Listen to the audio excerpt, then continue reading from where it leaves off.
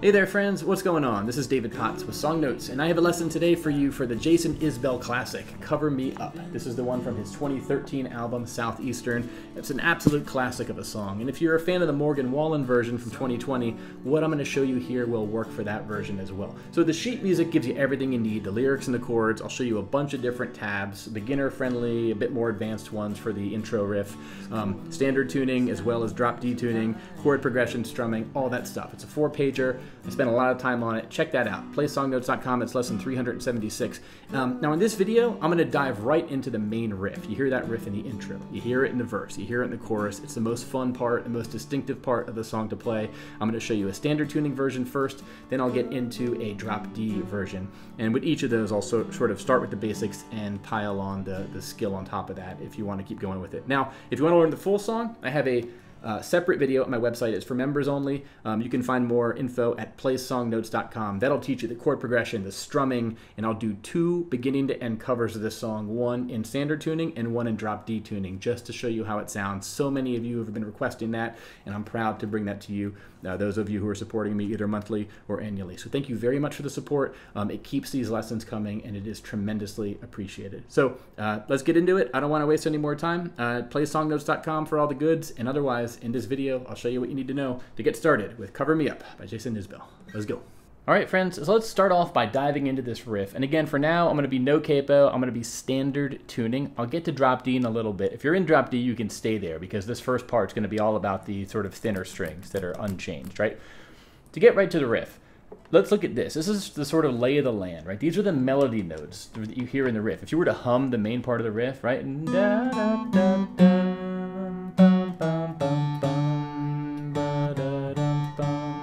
So these are the notes that are going to shine through even if we were to do something much more full like this.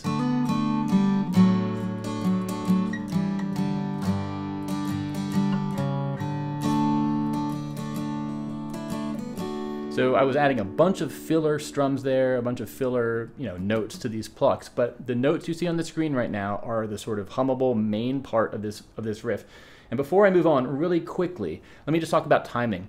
This song is going to be in 6/8 time, so we have 6 beats per measure effectively, and note that the riff starts on the 4 count of a sort of lead-in measure before the first full measure. So it's going to be, if we were to count it, just so you understand it, 4, 5, 6, 1, 2, 3, 4, 5, 6, 1, 2, 3, 4, 5, 6, 1, 2, 3, 4, 5, 6, 1, 2, 3, and it repeats, okay? So just understand that timing is going to follow us in everything I'm about to show you. Okay, so now that you know those lead notes, let's get to the really full, awesome sounding, full, fleshed out version, but let's do it step by step. So the first thing I want to do, I'll show you this tab here. A couple things I'm going to teach you. One is the starting position for your hand. This is going to be really important because if you ever want to add those full sort of strummy fills, kind of need to have these fingers in a good foundational starting point to set things up for success. The other thing you're going to notice here is the lead notes that I just showed you before are highlighted in yellow here, just so you can kind of recognize them. But I also am starting to bring in some of those fills, right? So basically what I'm showing you here, if you played it,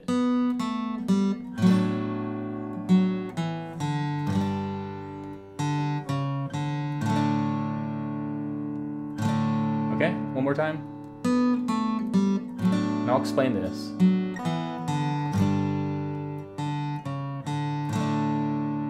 I'll explain what's going on here. Okay, so first up, hand position. This is really important. You want to have, instead of doing a regular D shape, which only frees up your pinky to do these additional notes,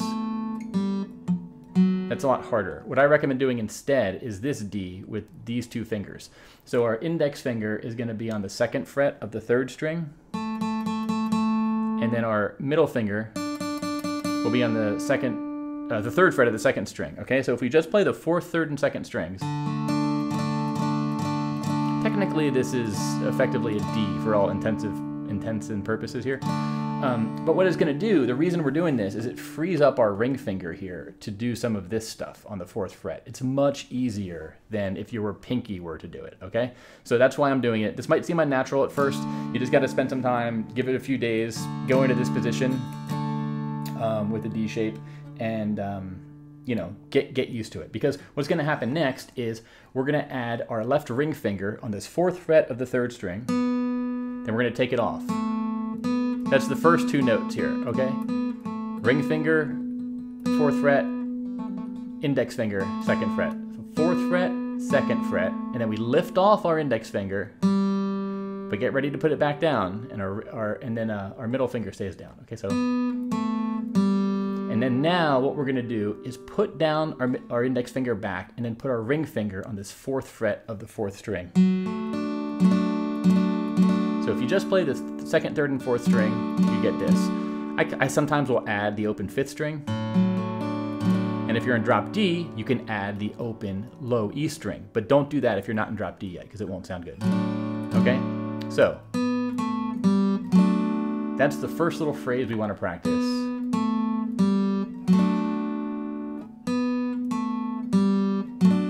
Notice how my middle finger on my left hand is staying still.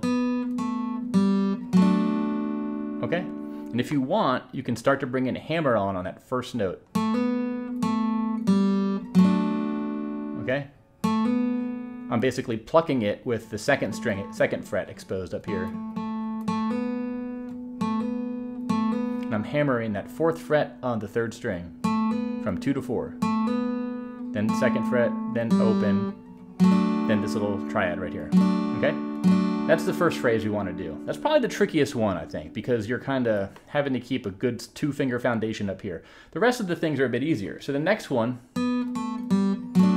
it's going to start on the same note we ended on, this F sharp note. And we're going to go from 4th fret to index finger, 2nd fret, to open. And then we want to put our hands in a G shape. Now the way I do this typically is I'll do a ring finger on the low E string, and I'll usually put my pinky up here in the 3rd fret of the second string.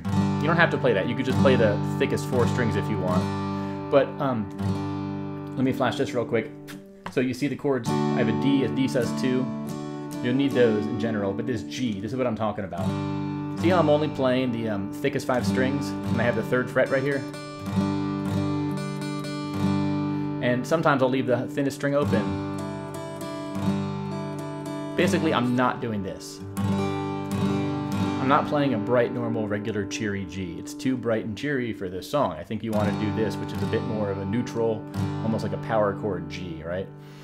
But anyway, back to this chart here. Again, from our starting point.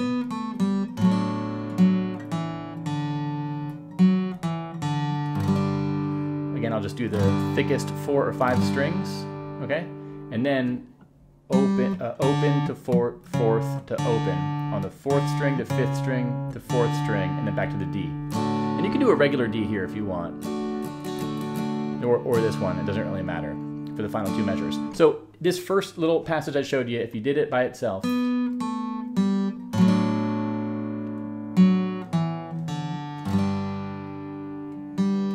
whoop. Okay, I messed up there. Let me do it again.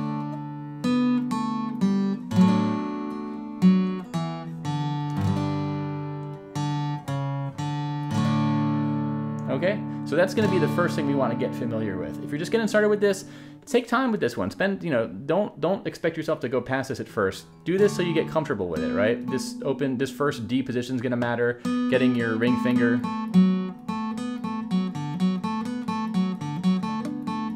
If you're not used to that, that's a tricky thing to do. So don't feel bad if it's taking you a while.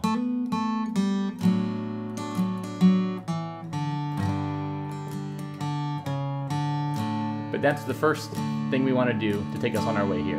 The next thing I'll show you is this tab. Now this one is basically showing you a bunch of extra filler strings and notes you could add when you're playing this. So the main idea here is you start off with the same shape, and really, like, imagine for those first 4 plucks, you're going to be playing the 2nd, 3rd, and 4th strings all the time, okay? Okay, that's the first 4. This is what I already showed you, and if you're keeping your fingers here in their positions, it's not, your fingers are already where they need to be, right? Whoop. Okay. And if you know that melody, if you hear it, you kind of hear it even though you're playing more strings than just the lead. Right? Okay, so the second phrase, going to the G.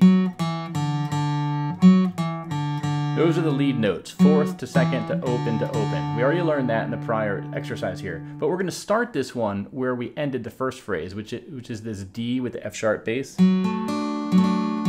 2, 3. And notice in the second chord what is similar. The second chord, what's similar is our third fret note is staying still. So this finger is going to stay still in the first two of these chords here. We're just going to move our left index finger over here. So it's going to be second, open, third. Okay? And then we're going to do third and fourth strings open, and then go to the G. Okay, this one's tricky.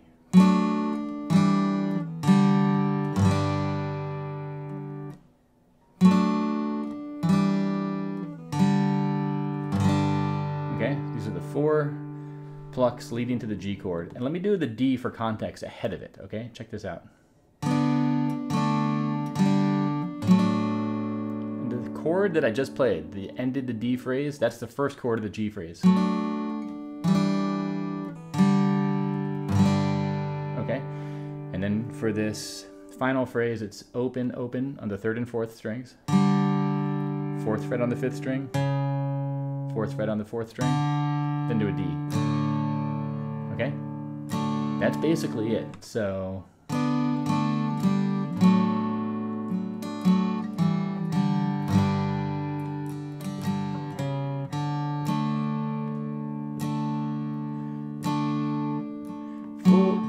5, 6, 1, 2, 3, 4, 5, 6, 1, 2, 3, 4, 5, 6, 1, 2, 3, 4, 5, 6, 1, 2.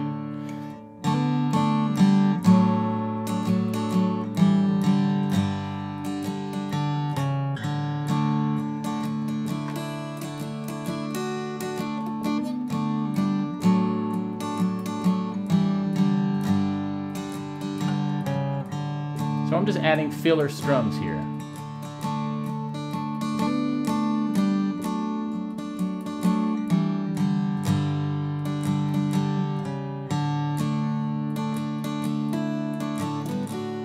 But basically what I have tabbed out is going to be the structure of what you need. You can add filler strums in between when you, like for example, you get to the D, you know, just an up, down, up, and then continue the phrase. On the G, up, down, up. But you want to have the timing be consistent, right? 4, 5, 6, 1, 2, 3, 4, 5, 6, 1, 2, 3, 4, 5, 6, 1, 2, 3, 4, 5, 6, and 1, 2.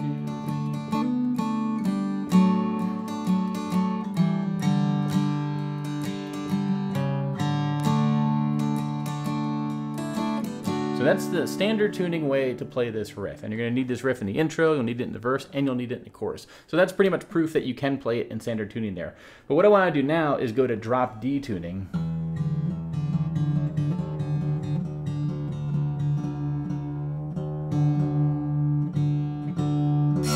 Whoops.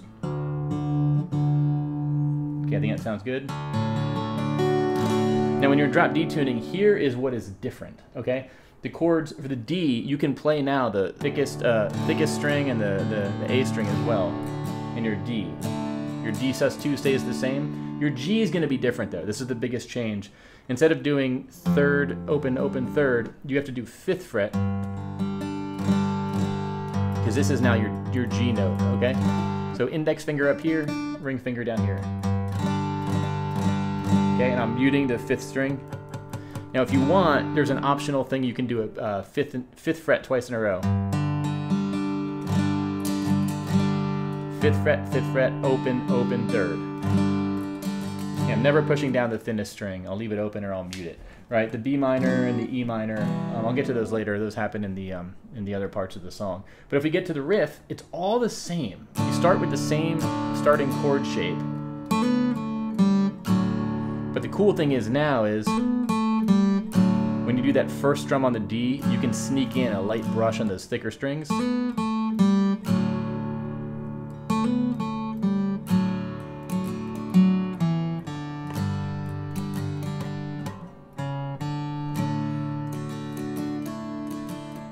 this is the simple version.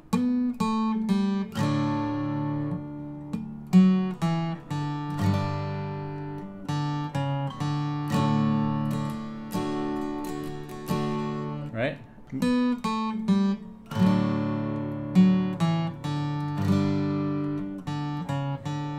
Get used to this before you bring in the filler stuff. Now, if you want to get to the filler stuff, here's the tab for it. It's basically the same thing I showed you before, right?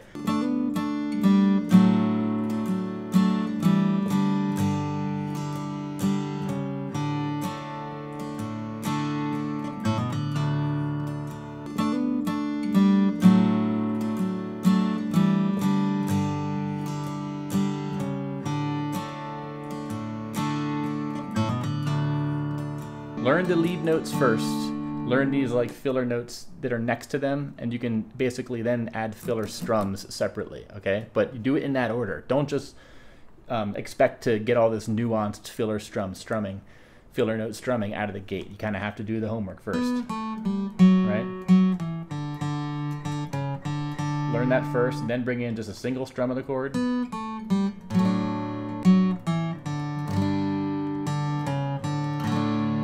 Then bring in the filler notes around it, right?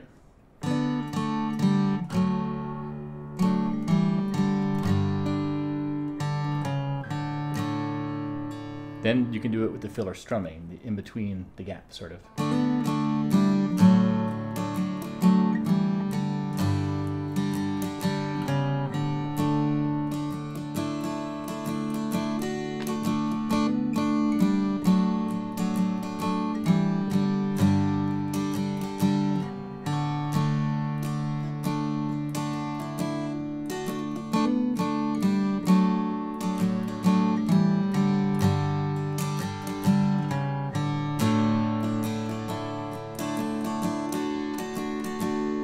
So that's all you're going to need for this intro riff, this main riff of the song. You're going to use this in the intro. You're going to use this during most of the verse, right? And you're actually going to use this at the end of the chorus. So whether you want to be in standard tuning, whether you want to be in drop D tuning, it's all good. And I'll tell you what, if you add a capo to the second fret, which is what Jason Isbell does when he plays it live, it makes it a bit easier to play because the frets are smaller by a little bit up here compared to up here.